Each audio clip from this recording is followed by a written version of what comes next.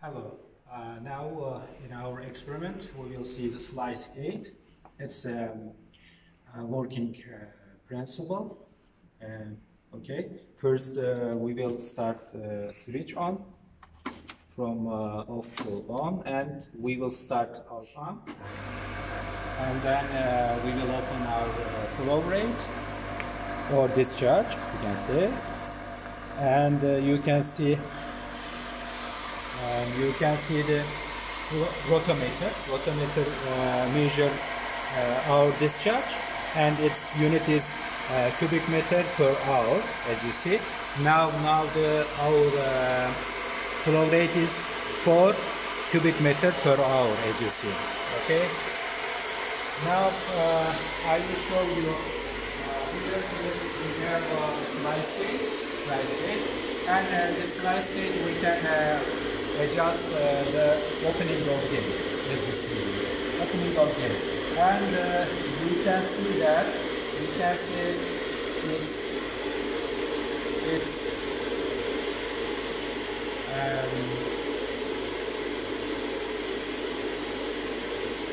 the opening space we can measure this device, and okay, you can see that in the upstream the water is accumulating here, and here there is a supercritical water, supercritical flow occurred here. This is downstream, as you see. And now I open, you can see the open, and I opened now 10 millimeter, which is seen here. And we can increase our gate openings from here. And now I open 10 millimeter more. Now 20 millimeter opening. And now we will increase our discharge flow rate to 6 cubic meters per hour.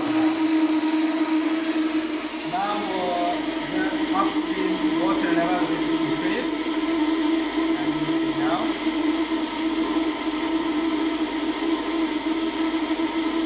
Now such a gates are used to remove excessive water from dams or some other water structures, and also it can be used some for water direction, changing water direction, and we can adjust this according to upstream water level, because upstream water level after level can be hard or dangerous for some people, or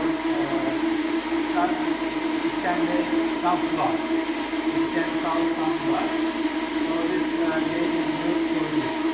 And now we will see some place, and we will use some place, gate place here.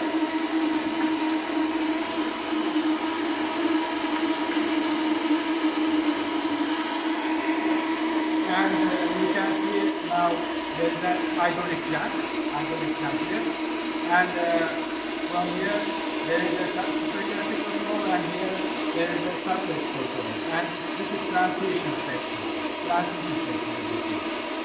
And if you increase flow discharge, now I increase flow discharge from 6 cubic meters per hour. Okay. Now as you see, water level increase in upstream, and also water level of downstream after hydraulic structure increase again. Okay.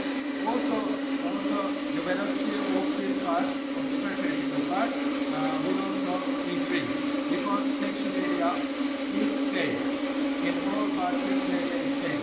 So if we increase discharge, this means that flow rate or flow velocity will increase. Similar. And again, we can increase